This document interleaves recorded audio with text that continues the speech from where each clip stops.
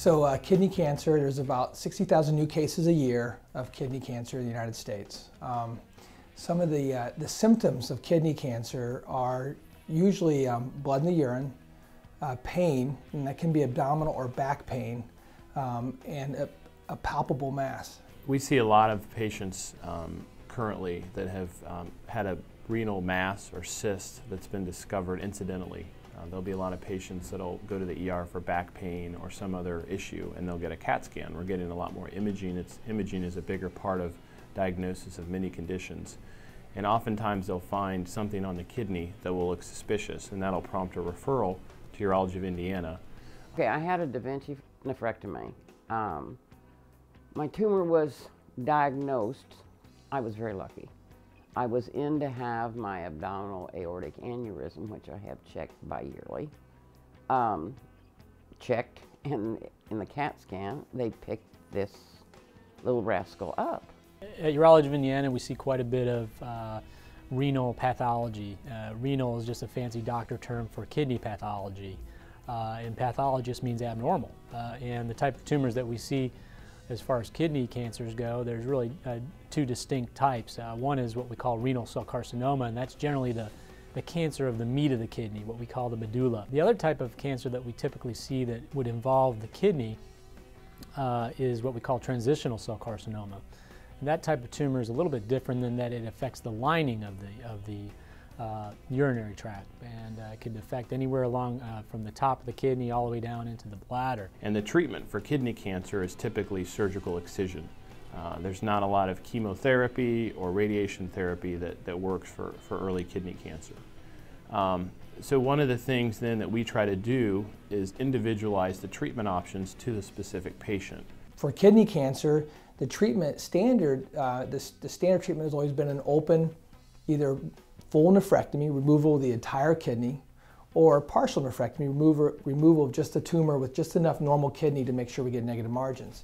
And that has, has really been the gold standard for the longest time. Since 1990, urologists have started performing laparoscopic procedures on the kidney.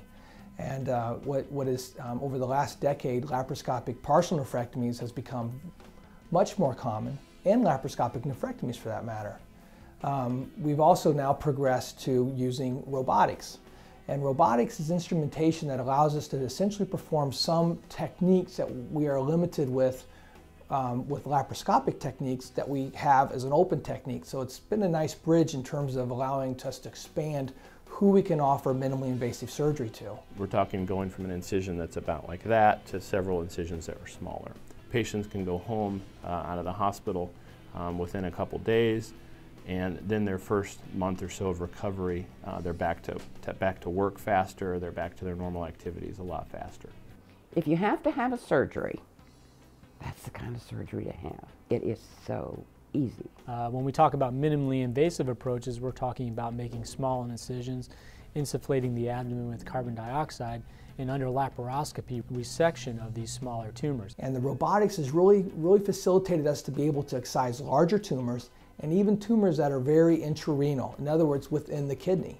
We want everything to be run very smoothly. There's enough stress on the patient and the family, and so our system essentially allows our team to organize everything, to get details about the time of the surgery, the preparations for surgery, and then post-operatively, very clear expectations about post-operative discharge instructions, follow-up appointments, and then cancer surveillance afterwards. So we really try to spell all that out for each patient and each family such that they know exactly what they're going to be going through. At Urology of Indiana, we have a team of minimally invasive renal surgeons. We perform these surgeries robotically, laparoscopically at all major hospital systems in central Indiana. Because our philosophy has always been to subspecialize in some of these procedures, we're able to have surgeons that perform these surgeries at a higher volume. Our goal has always been to provide the best care for the patient.